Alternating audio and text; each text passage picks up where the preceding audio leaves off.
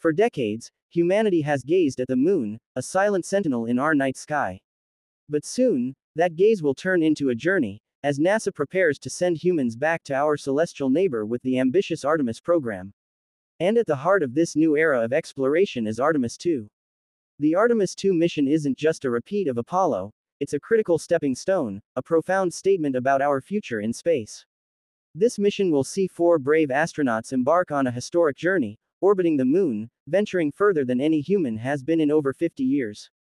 This isn't a landing mission, but it's vital. It's about testing the Orion spacecraft, validating our systems, and proving we can safely carry humans through deep space, around the moon, and back home again. It's the ultimate dress rehearsal for landing the next humans on the lunar surface.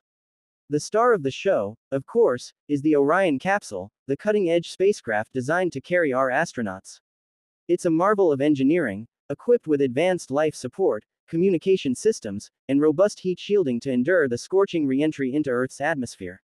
Propelling Orion into space is the mighty Space Launch System, or SLS rocket, the most powerful rocket ever built. Together, Orion and SLS represent the pinnacle of modern space technology, purpose-built for deep space exploration. While Artemis II focuses on orbital flight, the broader Artemis program has its sights firmly set on the lunar surface. And for that, we'll need more than just boots on the ground. Imagine robust lunar rovers, far more advanced than anything we've sent before. These aren't your grandfather's moon buggy.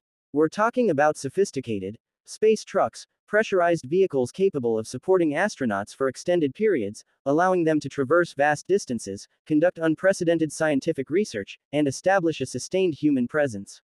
These vehicles will be equipped with advanced navigation, power systems, and robotic arms, making them indispensable tools for building our lunar outpost.